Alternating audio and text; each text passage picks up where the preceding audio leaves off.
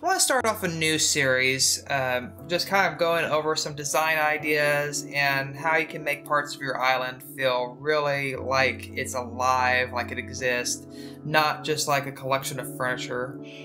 And of course, this is a work in progress up here, but I've talked so often about wanting to do a cafe up here on Starview Cliffs. I've started kind of getting into that. So there was a table that was donated a while back. So for now, I've put 4 of these down, technically 5 because I've got the record player sitting on one. And then I really love the natural garden chair because, you know, it feels right for outside with having the wood backing on it with the iron legs. It's 6 hardwood and 2 iron each. And, you know, this takes 8 because I'm going with as, you know, many players as we could have up here. You know, between that, doing the iron fencing for railing up here because, you know, falling, it takes a bit of resources, but it does make it look good when you take the time and invest into this. Let's just walk around real quick and just kind of cover this.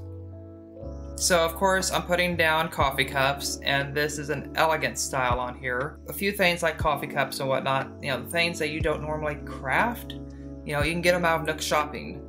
Bear in mind, you can only get 5 items a day, so it takes a while to actually set up a full cafe or, you know, fully deck out, you know, an idea that you've got going. But if you log in each day and, you know, get your 5 items, you can get something that looks really great. So I've got, you know, an elegant cup here. I have the Mother's Day cup back on this one. Garbage can back in the corner. Record player, so we got some music going. And I want to move this, but I've got the infused water over here, so there's at least some sort of beverage around.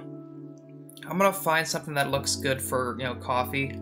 Maybe try to set up something in the back for tables and move all of this up just another notch.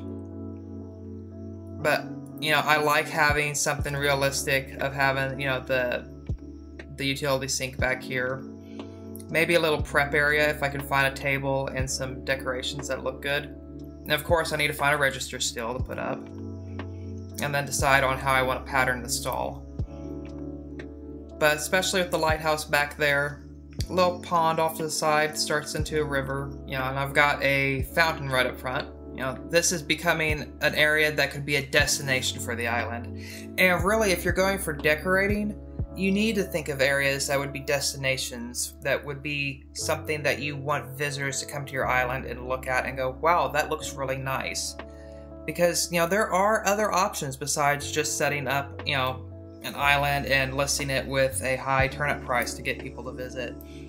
You know, immersion is so important, and you know, that's what I want to start trying to do, is show you all some ideas, and some of them are going to be better than others, of course, but start showing some ideas on what you can do to really make your island, you know, a place for people to come.